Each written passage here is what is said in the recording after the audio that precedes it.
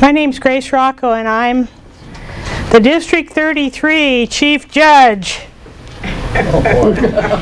For those of you who know me well, you know how silly that title is for me, but I care deeply about contests. And like Carol, I have been involved in every single contest. And when I say every single contest, I mean every single contest since 1998. Wow. I tried to count up how many contests I have competed in. It has to be around 40. I've organized quite a few contests. Before I knew it was a no-no, I organized one contest and competed in it myself. But I was not a judge. I learned a lot about contests by doing. I recognized right away from my very first year the value of contests for people in increasing their speaking ability. A contest performance is a quantum leap. It would so happen that in my first year as District Chief Judge, it is the first year of the TableTopics contest. This is something that since 1998 I have completely skipped over in the rule book. How many people have ever seen the Toastmasters rule book? Not everybody. But Bob, you've been in 30 years. You've never looked at the rules?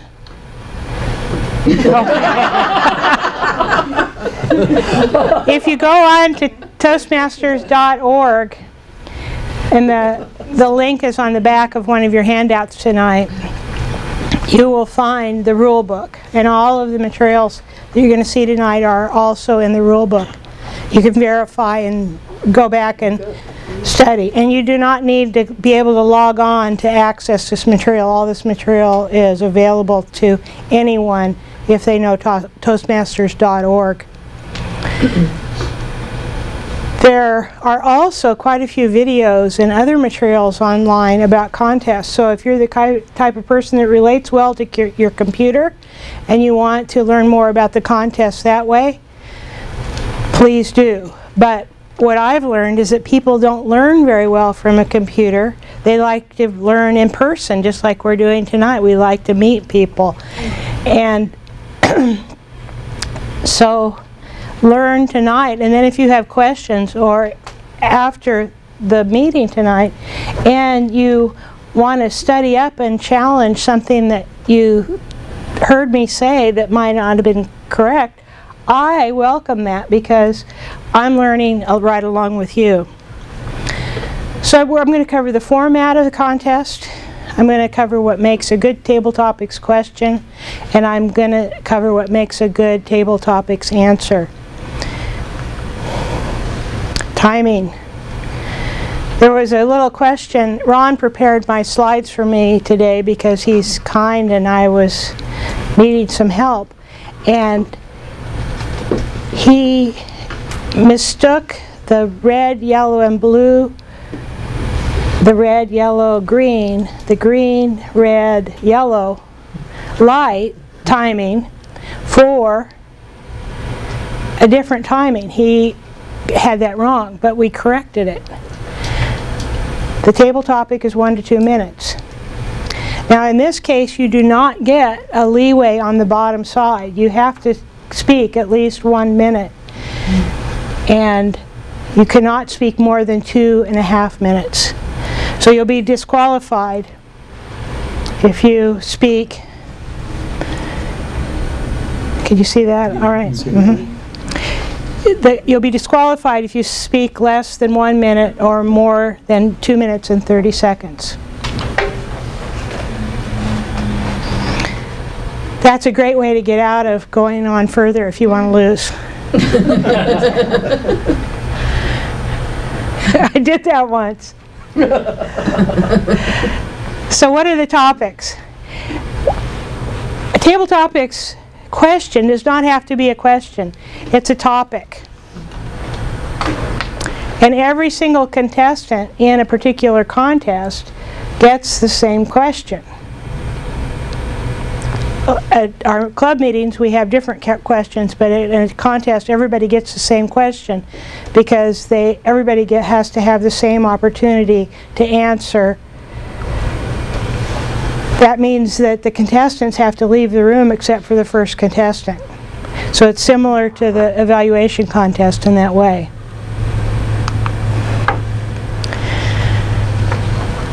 The question itself should not be too long, because the Toastmaster has to recite it, then recite it again, and the person has to hear it and hear it again, and they can't ask for a repeat. So it should be a question that's, some people say, no longer than 12 words. I think it can go longer than that, but it shouldn't be a really long question. And the format, when the Toastmaster gives it, is it would say, Nathan Oren, our first contestant, what is your favorite color? What is your favorite color? Nathan Oren. The contestant has an opportunity to pause a reasonable length of time. Just like in any speaking event where you come up front, there's a moment where you can pause. That pause cannot go on for too long, though, or the timing will begin. The second item here, reasonable length. Should also not require detailed knowledge. This is a really important thing, because if I asked Jan, for example, what do you think about the Medicare program? You could speak on that. If I said, Erica, what do you think about the Medicare program? Probably you haven't been thinking about that too much. Probably haven't been researching that. So that's not a fair question. It's a good table topics question if you're asking the right person, but it's not a fair question. It is also recommended to stay away from the same kinds of things you stay away from at a dinner party: politics, religion, and anything else that you might think is a sensitive subject that would make the respondent feel uncomfortable. The question should allow the contestant to speak, to encourage them to speak, to give them the opportunity to make a well-formed answer that comes to a conclusion. And you have to make darn sure that none of the contestants know what the questions are in advance, or it's not fair. I have heard that there are people who prepare.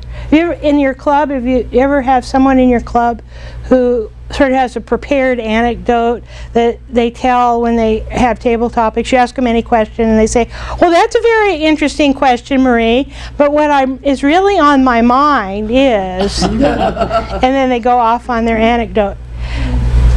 In a table topics contest, you have to actually answer the question, and it can't sound like you have prepared an anecdote or the judges are going to mark you down.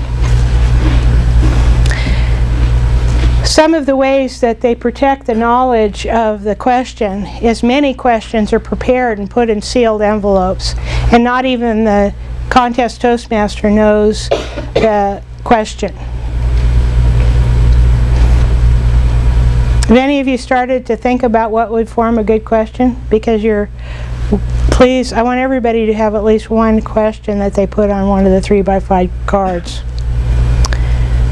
Contestants will receive no advanced knowledge. It's kind of like a mission impossible, because you can imagine that if somebody creates the questions, they could leak the information to the contestants. So you have to be very careful about that. And just like in an evaluation contest, once one contestant is done, the next one is brought into the room until all have been brought into the room. And just like at any contest, there's a minute of silence for the judges to mark their ballots.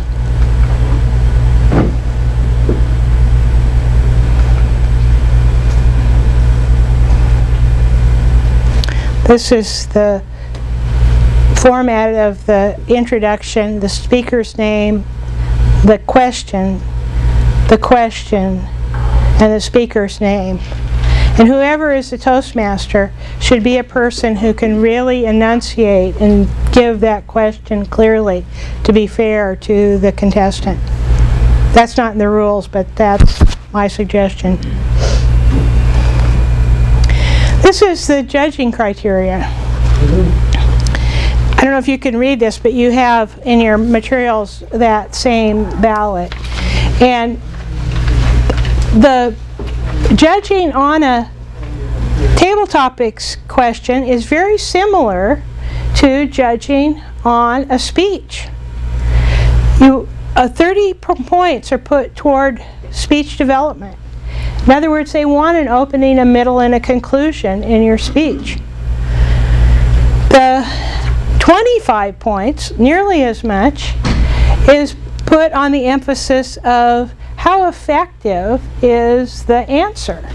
How does the person respond? Are they responding to the question? Are they making good points? Are they making good logic? Is it interesting? Does it hold your attention? That's over half of the points right there. So the speech development and the effectiveness. Physical.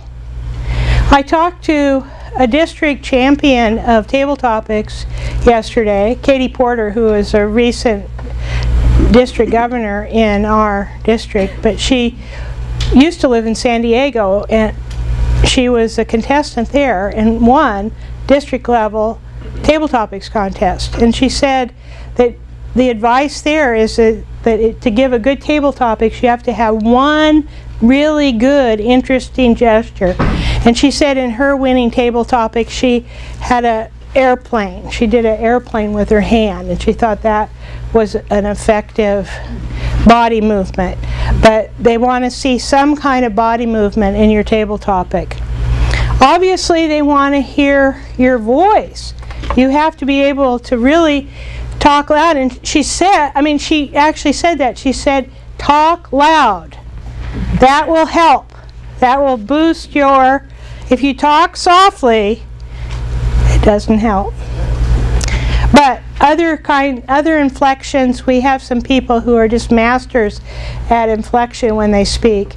And those people, I would say, have an advantage at TableTopics if they have the rest going for them. Appropriateness.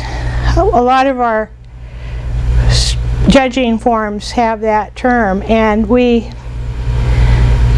I often wonder, does this mean not saying naughty words? Or does this mean that it's on point? And I think in this case it has to do with, is it on point? Is it a response to the question being asked? And then, of course, you want to pay attention to, are people using grammar correctly? Are they speaking correctly? Do they use the language well? And that's worth only 5 points. So if you have someone who isn't good at that, but they're good at everything else, they might be the winner.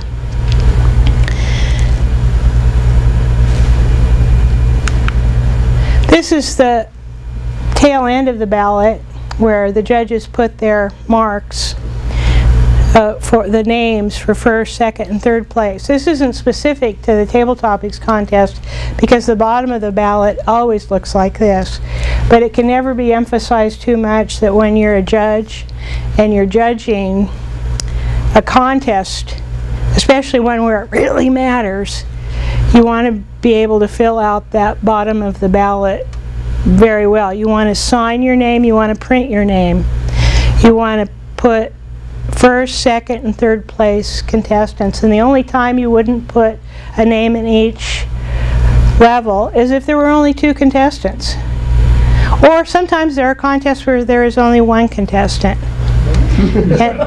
I know, that sounds funny, doesn't it? Can they lose? A contest still has to be held, especially at area level, if there's only 1 contestant in that area who is willing to compete there has to be a contest held. Never, if you're a judge, never pay attention over here. That's for the counters. I wish they didn't put it there, but it's there. But 3 names, 2 signatures, you tear it off and you hand it in. And it's amazing how many people can get that wrong. You think that's pretty simple, but it's easy when you're judging. Have you ever done it wrong, Dick? Yeah, it's easy. You forget one thing and then your ballot's thrown out. Are there any questions? Yeah. Dick? I got 2 quick ones. Qualifications for TableTopics. Any member in good standing may compete. Okay. And the club has to be in good standing. Right. Yes, any member of a club in good standing. Thank you, Ron. Second question is, we have, I think, 6 different divisions, or in the division of 6 different areas. Is that right? That's right. Who's going to police the questions at the different levels? Because I presume at each level they should be different. Is that your job? Well, it could be my job if I was assigned that job by the contest chair, and the answer in the rules is the contest chair governs the questions and manages the questions, the secrecy of the questions, the development of the questions. The contest chair, who is the contest chair, is a question in itself. And at club level, sometimes someone says, I'll organize the contest, then they are the contest chair. At area level, in our community, often our 3 area directors are our contest chairs. They co-chair the contest. However, they might hire another person to be contest chair, and if they did so, that person would be the one that decided how the questions would be generated and how the secrecy would be maintained. Did I get both of your answers? Well, I'm just wondering how they're going to police the questions at the different levels. Oh, that's a good question, because will it be the same question, and how do you know that it isn't the same question? Right. And I believe that it would be a really good idea for, at each level, people to say, what were your questions, because we want to use different questions. Right. So that's a good thing, and that's something that isn't covered in the rule books, but it's something that we could pay attention to. Yeah. So thank you. 4 Christine. of the areas are having that contest on the same day. The 3 areas here and E2. So it's only E1 and E5 who are going to have the contest either on March 4th or on March 30th. So in terms of knowing the questions, there's 4 areas who will be having it simultaneously. I guess the question over here is having a different question for each area, E3, E4, E6, to keep the contest interesting, since typically there's a joint contest here. And division will be different as well. Yeah, but what might be a good idea, and I think what Dick was pointing out, is that whatever the questions are at the area, take care not to repeat those questions at division, and similarly not repeat those questions, any of the questions at district. That'll be a little harder to track. Melissa? So what you're saying is that the club will pick its question, whoever their contest chair is, will determine the question for that club, and then we pass that information up so it doesn't get repeated. You can, yes. Right. Yeah, that would be useful. I also have another question. Yes. Is it in our club, when we get up, or many people, when we get up to do TableTopics, will thank you, TableTopics master, or mistress, or whatever you want to say. Is that appropriate in a contest setting to do that? I imagine your time would start then and it would eat out of it, which I imagine it does in our club as well, but that's something people do. And club, is there specifics on what guidelines on what you... That's a really good question, whether you should address the Toastmaster. Thank you, Mr. Toastmaster, for that wonderful question. There's no requirement to say that.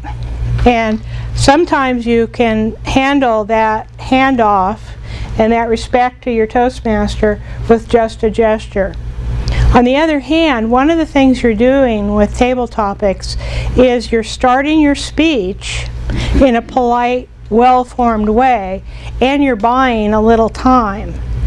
And I think it probably would be fine to say, you're only losing a few seconds, and you would say, oh, thank you, Madam Toastmaster, I really appreciate that question, and launch. And Okay. once you started talking, it eases you into talking, and so I would. If you're used to it, because we are used to it in our Yeah. club, many of us do that. Yeah, Matthew. Does the clock start running when you begin to respond, or at the point where you say, thank you for giving me that question, and then when the answer starts? The timing rules generally state that when the contestant utters the first sound, it begins. However, if the contestant starts the answer to the table topics question, what is your favorite dance, might be the question, and the person starts going like this, they're communicating to the audience, and so that would be, the timing would start when they began that definitive gesture. And the contestant may pause a reasonable amount of time without the timing beginning, but they can't carry that out too long, and it's under the discretion of the timers to begin the timing. Christine, what's your question? You mentioned that the Toastmaster introduces a contestant by their name, question, name. So in terms of logistics, do they wait for the contestants to come up to the stage area before announcing their name and then the question? Because that might be a little different from the evaluation. I'm not sure. I don't remember exactly whether we introduce the evaluator as they're walking up, or whether we wait for them to come up to the stage before introducing them. So the choreography of how the handoff occurs and how the contestant is present to actually hear the question is very important, and we would want to consider that. My recommendation would be that the Sergeant-at-Arms who's handling the contestants in the other room know the order of the speakers, as it would be in the evaluation contest, that the Sergeant-at-Arms escorts the next contestant to the front of the room, and then the question, and the name are uttered at that time. We have time for one more question in this presentation, but any of your unanswered questions will be answered later. So, Carol. Because this is all new, is there going to be any kind of training for the judges? Or if that's something that you recommend, I think that we can. I'm thinking this is totally different than anything anybody's used to, and for the first time, it would be nice to have some kind of guidelines as a table topics, because I wouldn't. I mean, table topics is so different in all of our clubs, and we don't evaluate it on the basis of is it, is it effective? Is there enthusiasm? So Carol makes a good point that maybe we should spend a little bit more time training the judges for this contest, because it is going to be a challenging contest to judge, I think. And so let's think about that, and then in our discussion later on we can cover that. It's been my pleasure to give this presentation, which, if it isn't too rambling and strange, will be posted for all of District 33 to see. And I'm really thankful for the excellent questions, and what the questions that you have asked will help me understand what else needs to be known, because we're all in this together and we'll get it right the first time.